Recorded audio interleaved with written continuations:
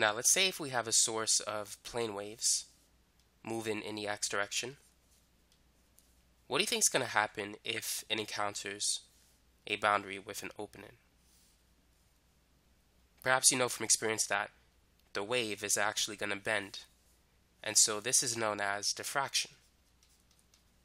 Now Huygens Principle, or Huygens Principle, it explains why diffraction occurs.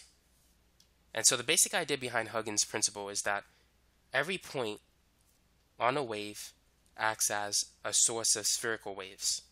So for example, this point emits a spherical wave, this one emits a spherical wave, and so forth. And so each point on a previous wavefront creates a new wave as the wave moves this way. And so the points on this wave will also create a new wave. Each of those wavelets creates its own spherical wave, which forms a new wavefront. And so once the plane wave gets to here, the points on this wave also emits spherical waves. Let me just use one point, keep it simple. So this point here will emit its own spherical wave, and so forth. This pattern will continue to propagate forward.